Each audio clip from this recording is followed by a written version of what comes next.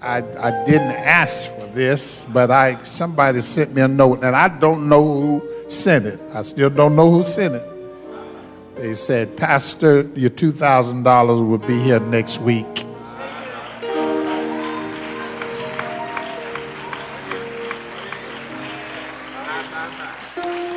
And they didn't even intend for me to know who said it because I don't know the handwriting. But I got the note right here. And I'm just going to leave it just like that. Somebody ought to thank the Lord. He is able. Amen.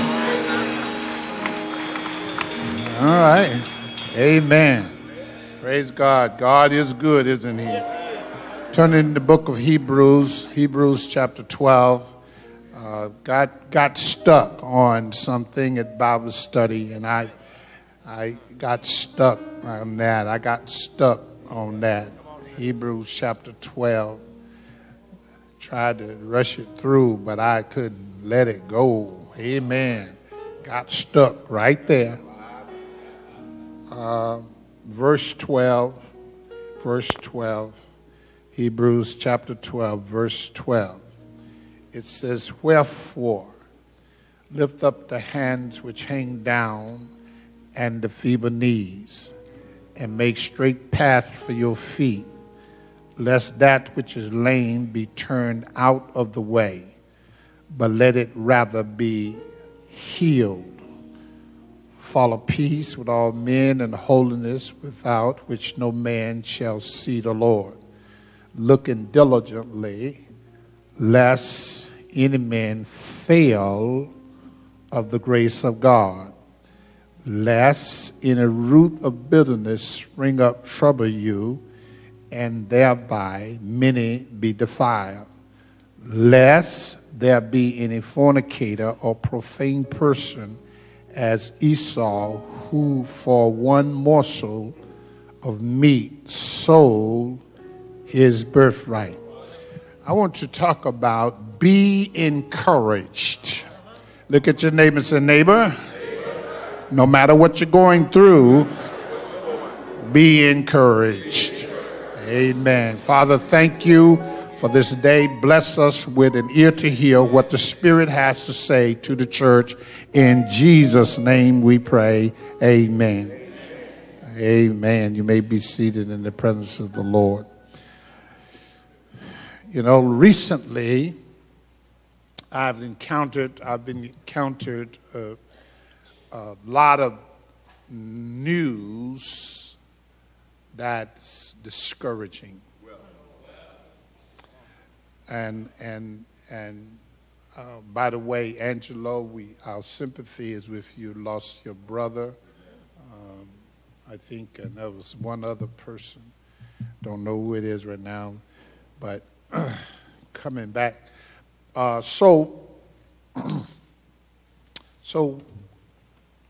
it becomes necessary for us to ask the question, how do I handle discouragement?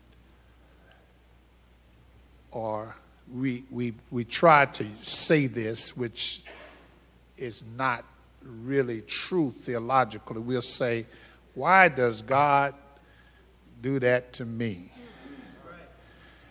I think some of the reason why folk don't have faith is because they lack the understanding of God's sovereignty and his will and his word. And so that's why faith cometh by hearing, and hearing by the word of God. We really don't learn how to have faith unless we hear what God is saying and understand what he's doing in his sovereignty. This particular book of Hebrew is a book that encourages these Hebrew Christians to continue in their faith because they have a propensity to fall back on their cultural beliefs. So which you and I struggle today, because we have a tendency to rely upon our cultural beliefs, because most of the time that's where we spend our learning period. Our learning time is in the happening, in the status quo, and what we believe and what to be true, which is not based upon theological understanding. So what the writer tried to do here, well, what the writer did, I don't want to say what tried to do. What the writer did was give you a history of individuals who have struggled in the faith. And he put that example, we call it the Hall of Faith, chapter 11. He put that example there to tell you that none of these heroes of faith achieved their goal easily. They didn't have a Messiah to rest upon. They had a faith based upon what God told them to do in spite of their difficulties. You and I have Jesus now today. So when he talks of the history, he talks of the heroes of faith. I don't want to get into that. That's another sermon. But what he summarized in these few verses is based upon a foreseeing, a looking forwardness of what Christ, the promise, have already done, what Christ, the promise, have already made possible for you and I to be encouraged. For God has enabled us with his grace. I want you to stick right there. He have enabled us with his grace. That's what we have, his grace. And his grace is not diminished by the trouble that you are experiencing. The grace of God has no intentions of degrading you. Even if you have a sickness, it has no intentions of bringing you down from your going forwardness in which God have already predestinated you to be. You become discouraged because of what we're going through. But that should be, let me just put it this way. The first thing he did, he put the answer in the first part of the chapter. He put the answer in part 1 of the chapter. Look at verse 2. Looking unto Jesus, the author and finisher of our faith. The promise is the author and finisher of our faith. Our faith is what makes us qualified to go forward in spite of the circumstances you face. What makes it so great and why I mentioned the Old Testament so much is because the Old Testament didn't have the promise of the Messiah. They just relied upon God's word. Raised the question, how much faith do you really have?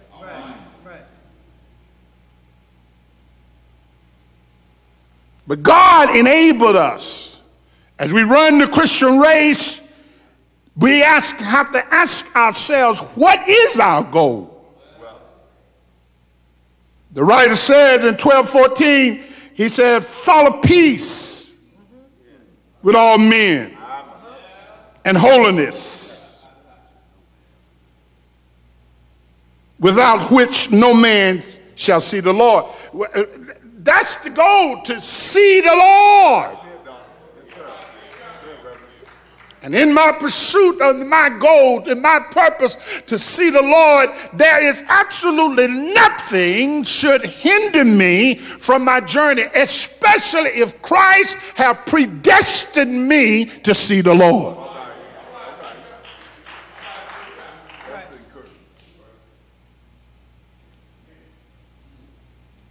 So how do we deal with the circumstances that we are facing that seem to discourage us? We look at the fact that the goals that we are making in our lives are reminds us of the Lord's high priestly ministry, kingdom of peace and king of righteousness. And I put all these things out there because what everything else I say today is supportive of the priestly order of what Christ have already established. That's why I ain't talked about what discouraged you yet, because no matter what is discouraging, no matter what you're going through, it does not change the objective of the kingly priest and his ministry. And this is where our faith must be put into action.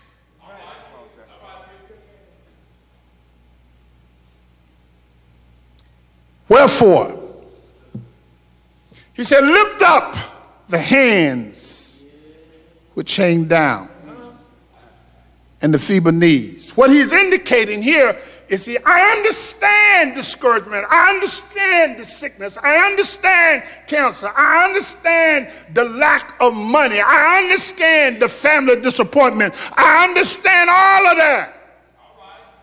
That's what the author's saying. And those things cause us to droop. You don't understand, Pastor. You don't know what my sister did to me. You don't understand. You don't know what you don't know how they treated me. You don't know what they said. The more you talk about it, the more you droop.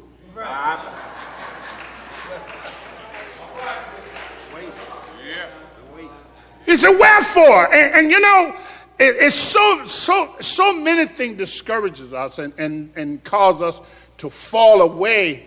And I'm going to tell you the danger of that, by the way, that it affects us in such a way that we lose sight of the priestly order and ministry of God through Jesus Christ.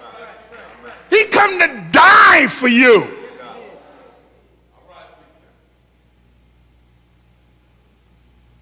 We got to get our spiritual life. I was talking about, mentioned something about spiritual vitality.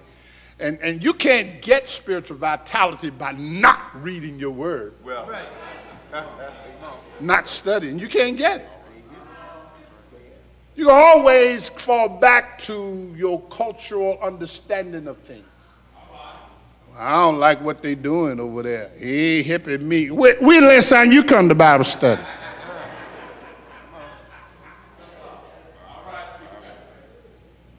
Or study the scripture, or even come to church.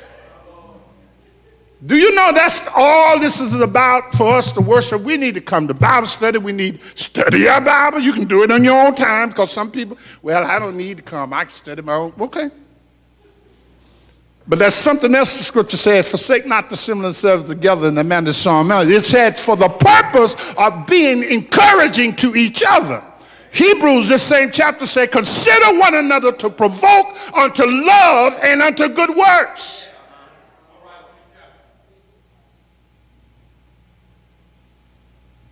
We discourage, and our discouragement is based upon nothing essential. If you wasn't getting the word, you should be discouraged. You wasn't getting teaching. But that's the only thing. Church ain't based upon social events.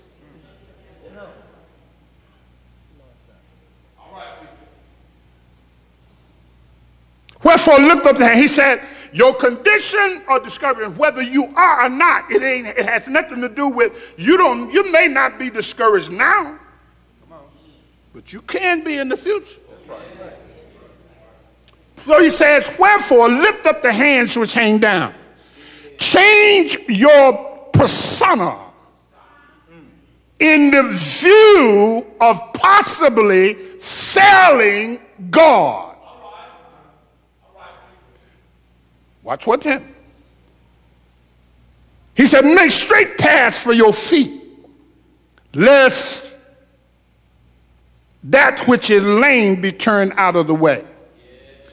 But watch this. He said, if I'm discouraged, I'm going to be stumbling around in life with no aim.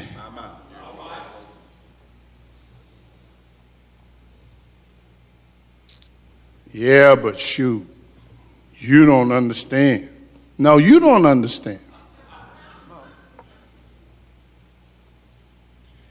If I have faith in God, come on, help me here. Do you think the heroes of faith were stumbling around worried? No! As a matter of fact, one of the most exciting heroes of the scripture was Gideon. I like Gideon. Gideon said, God said, I want you to do this. Gideon said, wait a minute now, God. Now, I'm a farmer. All I do is grow crops. You and me go do battle? I ain't got no experience. But he had faith. Watch what he did. And I don't look at it as a challenge to God. I look at it as confirming what God said. So he felt so strongly about God's assignment to give him. He said, well, I tell you what. I'm going to place a fleece on the outside. And if you want me to do this battle, I want you to wet the fleece and let the rest of the ground be dry. Because that is physically impossible except for a divine miracle. Because when dew fall everywhere. So God did it. Just like that. And what that did was encourage Gideon. And even when he was challenged in his numbers, I wished I had somebody. That's why I feel I'm not impressed with numbers. Numbers don't impress me. Gideon went to battle with 300 men against tens of thousands of men because he believed what God said.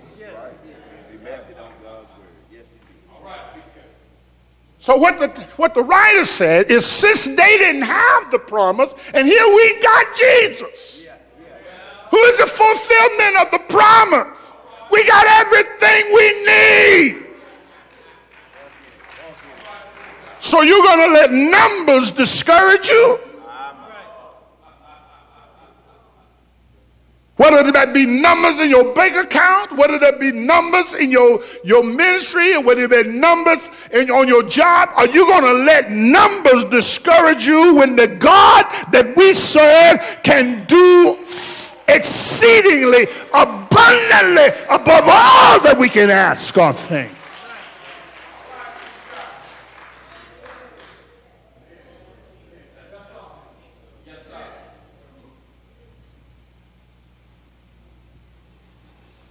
He said, your countenance is fallen. For whatever discouragement you may be experiencing. He said, there's a possibility for you to fall off track. He said, make straight path for your feet. Notice he didn't say, let the church make straight paths for your feet, but you make paths. It's up to you. Since you believe in God, since you have faith in God, I told somebody the Thursday night that we suffer by faith. You got to pay attention to it. We suffer by faith. In other words, faith is my escort through my suffering.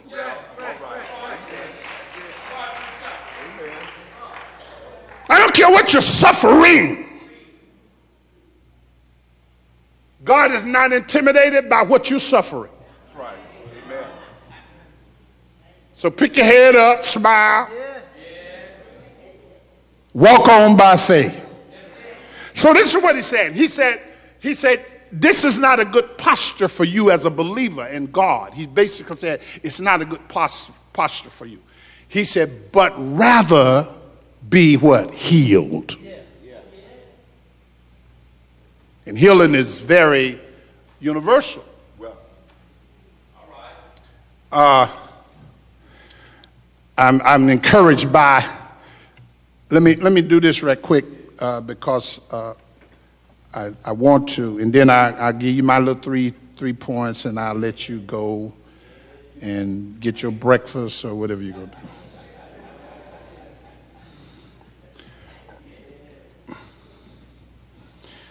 Go to Psalms 42 for a minute.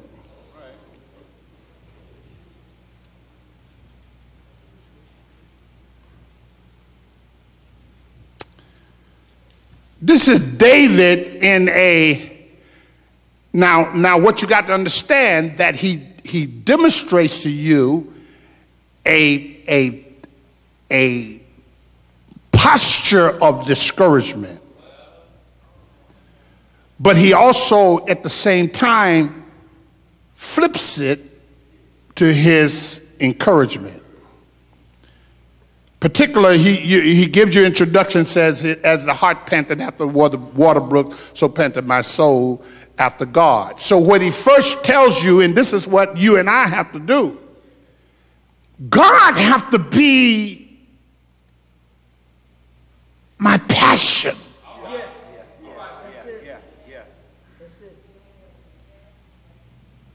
You don't hear nothing else I say. God have to be my passion. And so what David says, it isn't just as natural for me to have a passion for God as a deer that's looking for water.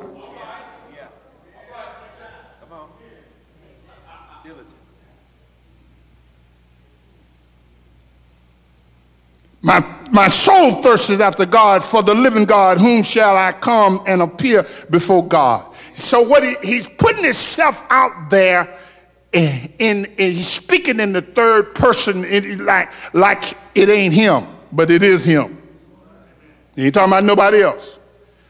My tears have been my meat, night and day, while they continue to say unto me, where is your God? You ever had anybody ask, check your faith? And make me ridicule about it, and you, man, that's really hard. But watch verse 4. When I remember these things, I pour out my soul in me. Golly, man, that's powerful.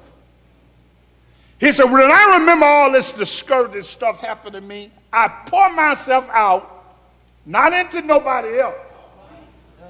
I pour myself out in me. Yes, in other words, I ain't did nothing to myself but look at myself again and say, wait a minute. Right. Check myself. All right. Have you ever checked yourself? Yes, sir. Have you ever wondered, what do I mean asking God why this happened to me? It's your human nature to do so.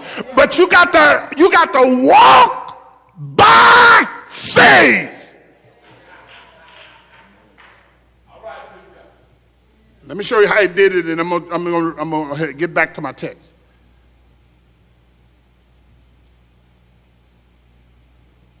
For I had gone with the multitude. I went with them to the house of God. You don't think going to the church is important?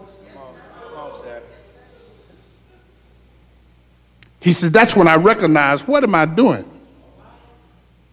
Probably some of the reason he wrote, I'd rather be a doorkeeper in the house of my Lord than to dwell in the tent of the wicked, because he can't find no satisfaction with God nowhere else but in his house.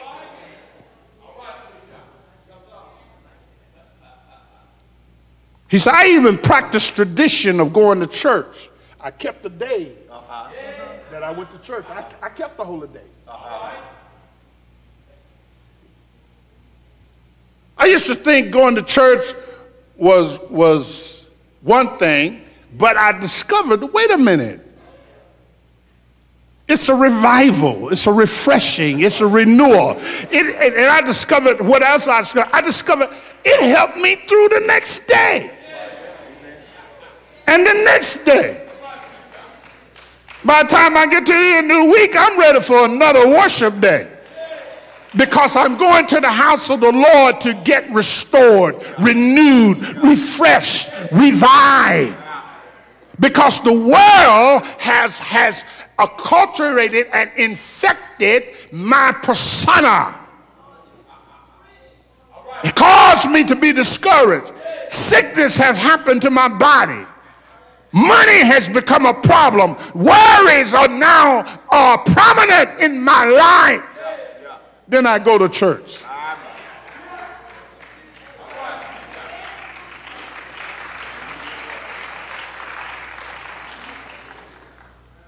Let me hurry. Let me get to verse 5, because this is the last one I want to deal with. He said, why art thou cast down on my soul? Every now and then. You need to talk to yourself. In view of God who enables me with grace. In view of how good God has been to me. Broke, but not broke. Ain't nobody gonna help me. Hungry, yet I'm full. Friendless, but got a friend indeed. Sick, getting better all the time.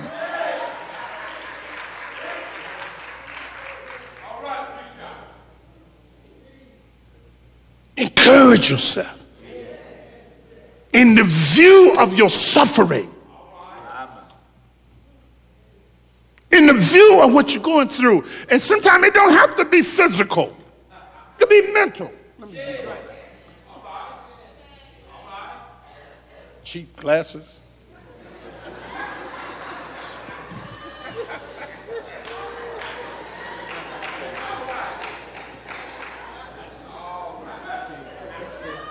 That's why I buy so many of them. I don't know. I only need reading glasses. He said, why art thou cast down, O my soul, and why art thou disquieted in me? Hope thou in God. Watch this. He's talking to himself. And this is what I need you to see today. Put your hope in God. Not in your money, not in your friends, not in your best friend. I wish I had somebody. Put your hope in God.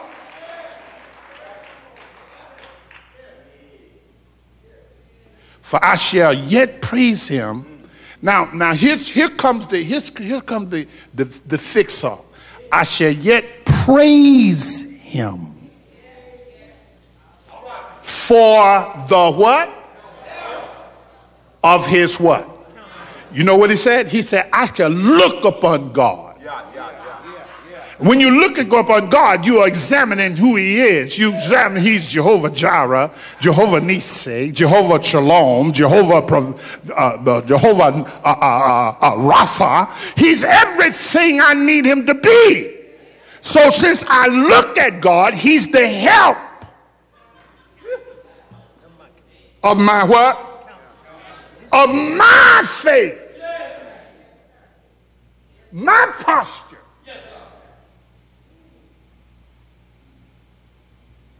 My troubles. Whether he do or not do, it does not delineate his sovereignty. He is still God, he's still able, and he's always looking out for our good.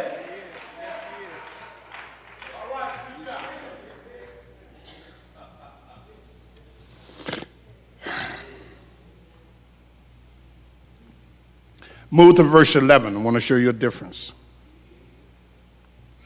He asked the same question. This is poetry. He did the same thing. This is why I like to talk about David, because he expresses the same thing that you and I suffer. Why art thou cast down, O my soul? Why art thou disquieted within me? Hope thou in God. Says the same thing, but watch the last phrase. For I shall yet praise him who is the healer. He's the healer of my face. He's the healer of my posture. Yes, and he is my God. So that's what encouraged David. And so that's what David had pre-Christ. But you and I got Christ now. We got much better than David had. We had a forerunner who took care of all our sins to put our status back in God's hand, put us back in favor with God. And since Jesus have made us, put us back in the favor of God, do you think God is not concerned about you? Do you think a sickness is going to prevent you from spending eternal glory with God? Do you think whether you got money or not is going to prevent your status with God? I know you can't think that, because whatever your condition is, God is still faithful. He's still healing. Watch how you do it. Watch this. So the author back at Hebrews does this. He said, follow peace with all men. He now summarized the goal. This is what we ought to be about. Following peace with all men. Following peace with all men. Watch this. What do you mean by that, preacher? Well, you ought to be able to live as much as possible by imitating what you see in humanity.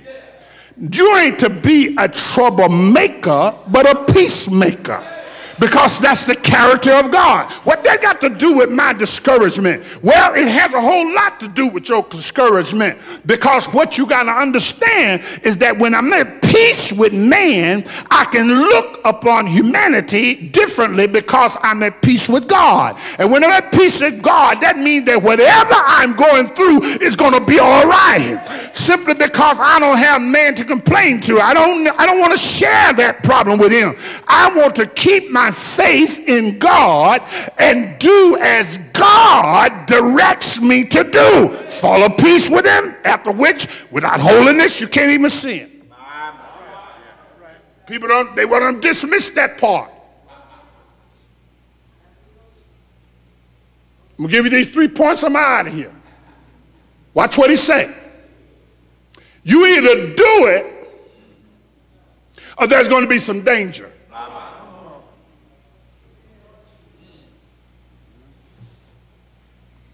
He said, you have to look.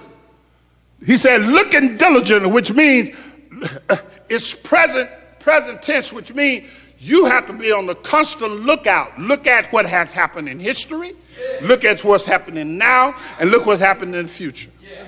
And your observance of that, your careful look at historical, present, and future, he said, you look diligently lest any man fail of the grace of God. Watch this.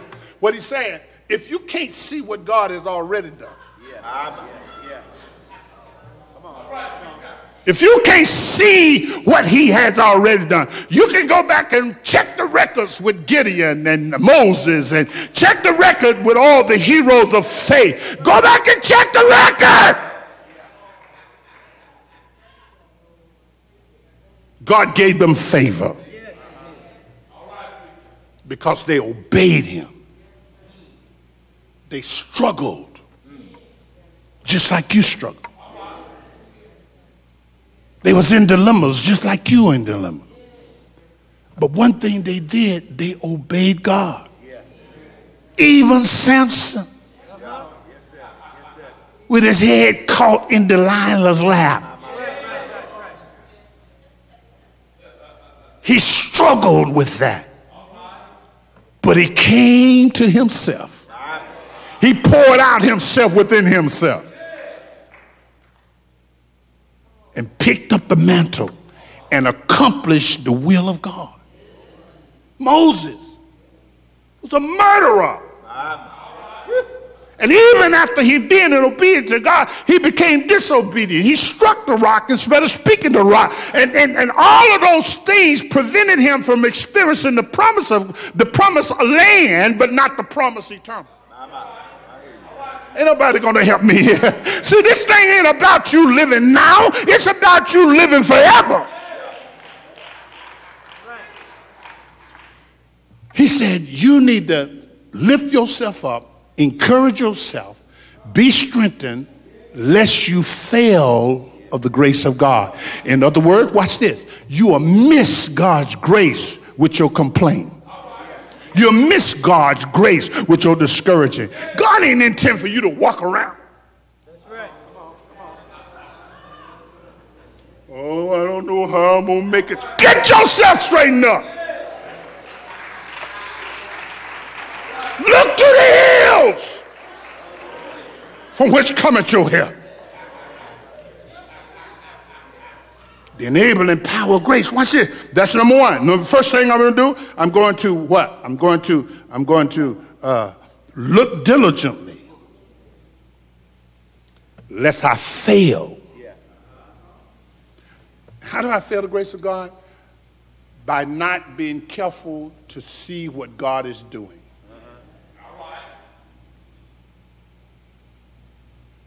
I had to recheck myself on this present administration called the government of the United States. Well, yes, sir. If I get caught up in that mess, I'm going to miss my opportunity for God's grace in my life. God is greater than the president of the United States. Oh, I was mad for a few months. Until I got some sense. Why am I worried about that mess? God is in control. Let me get about my Father's business. Do what God has told me, because in the doing of what God said do, I get the favor of God. Ain't no favor coming from the United States for me.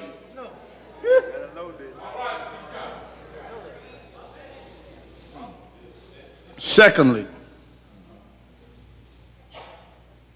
he said, lest, every time he said lest, that's a point. He said, lest any root of bitterness springing up trouble you, and thereby many be defiled. He didn't say you don't have bitterness. That's right. He said, don't let the bitterness spring up in you. Because somebody's discouraged because of bitterness and some things ain't happened, and I didn't get my shot and all that kind of stuff, and it gets you all down and out. He said, no. He said, if you keep looking to God, God will cut the grass on your bitterness. He didn't say to take it out. Eventually, I think it'll erode away if you take favor with God. But he did not say that you can't be bitter. He said, don't let the bitterness spring up in you, because it will make you discouraged. Watch this. And now you become a trouble to yourself and the other folk who depended upon you.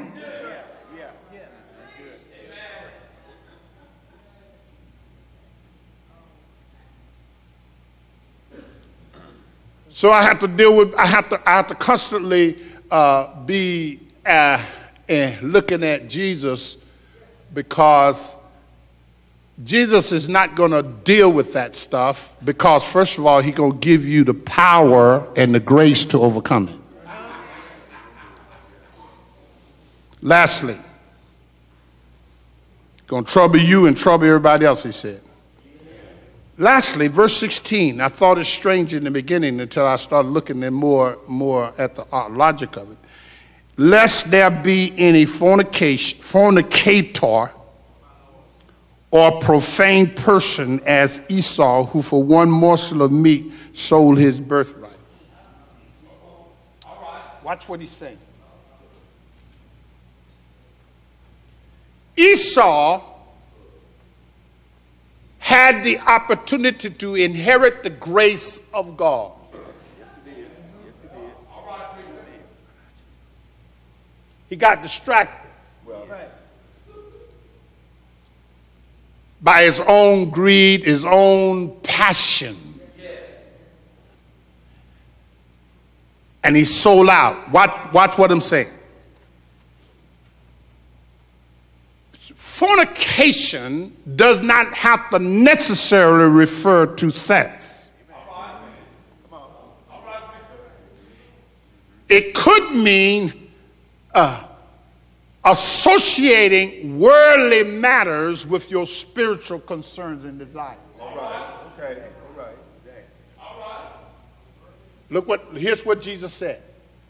You can't serve God and mammon. If you tried, you're fornicating.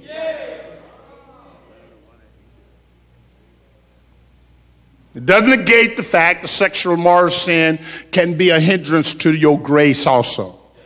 I'm not negating that. But in the context of this, it wasn't talking about sexual sins. I had to look at it in the term of, yes, Esau committed fornication because his spiritual blessing was lying before him, but he traded it in for a bowl of soup. What is it that you trade in that God has blessed you with? Which of your talents that you have sacrificed for the world? Which of your thoughts that you have forsaken because God instructed and blessed you with an opportunity that you gave up for worldly matters?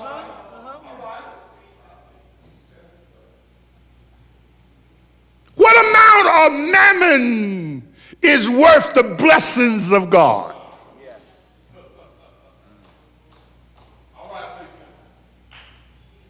That defines profane, my brothers and sisters. Esau decided. Now watch what he does, and I'm finished because I'm way over time. For ye know how that afterwards, when he would have inherited the blessing, he was rejected, for he found no place of repentance though he sought it carefully with tears.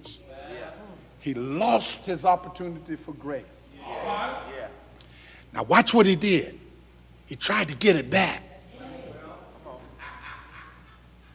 but not with true repentance. That's the thing that kept him from getting. You can get yours back with true repentance, but Esau didn't have true repentance. He was just mad. He never went to God, never went to prayer. He went to his daddy.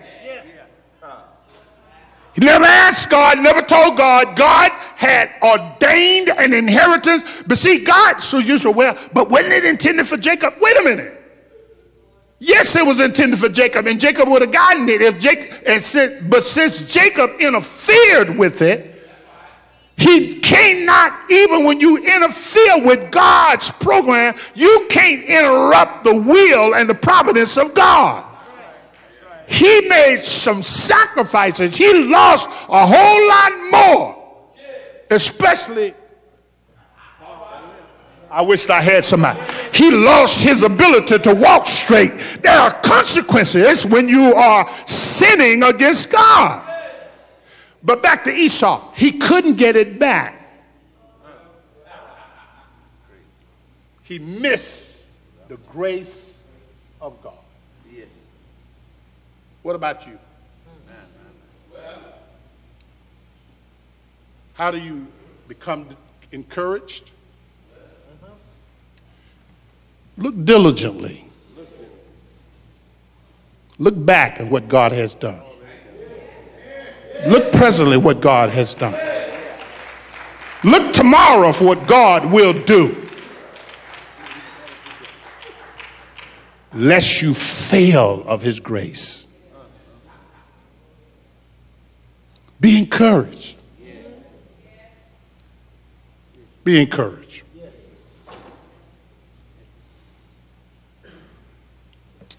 Don't allow bitterness to dominate you. That's why I come to church. I get mad on Thursday or Wednesday. Shoot. God slapped me with a word, and I don't know where it come from. He'll slap me. Why? Why are you this way? Then I started looking like David. Why are you cast down, O my soul? It's not a sin to be mad, but it's a sin to sin as a result of you being mad. Lest any bitterness and fornication, even profane, that stop letting worldly stuff interfere with your spiritual duty.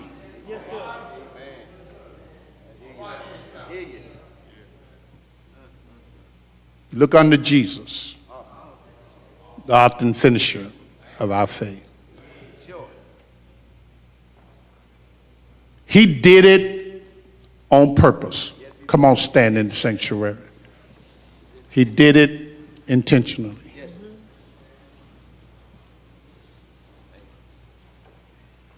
He never lost sight of the cross.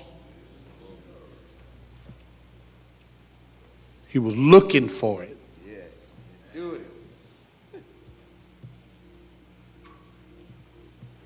He managed the suffering. So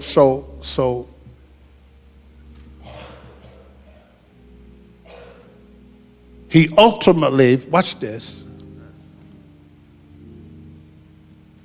achieved his goal. Yes, he did. He suffered for us, but it was by faith. I don't know what you're going through. I don't care. Sometimes it's a doctor's prognosis, a doctor's word. Maybe you're struggling financially.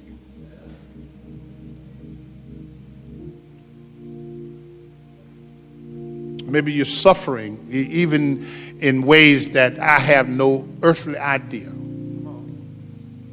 But this word stay the same. Be encouraged. Because God is sovereign. One of these days I want to tell you how God has intention for you to be sanctified until you look like him.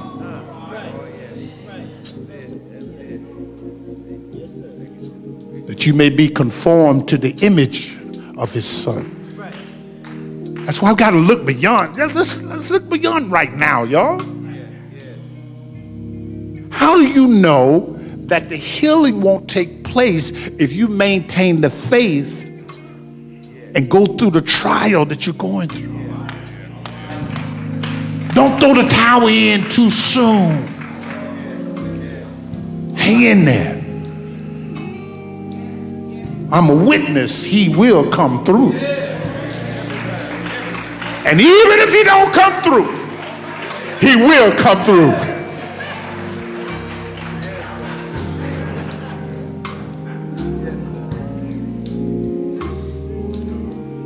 Sing something for me, choir. I feel like going on. Doors of the church is open.